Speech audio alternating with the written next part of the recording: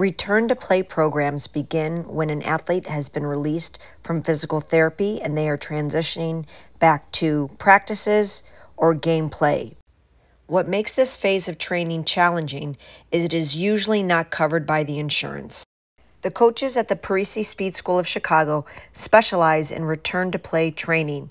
We use our expertise in speed mechanics, biomechanics, and sports performance training along with our post-rehab exercise knowledge. We also work with the physical therapist, transitioning an athlete into appropriate movements, giving them the opportunity to return to the court or field as quickly as possible. This video showcases a football player in a return-to-play program after a labrum injury.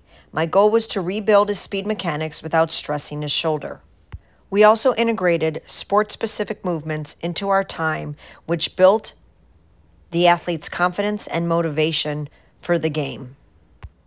With contact-based sports like football, it's important to focus on speed mechanics before the athlete returns to power-based movements and heavy lifting. Older teens who have experienced structured strength training for several years will regain their strength quickly, especially if their movement mechanics are not compromised and they're simultaneously strengthening their soft tissue, connective tissue, and fascia.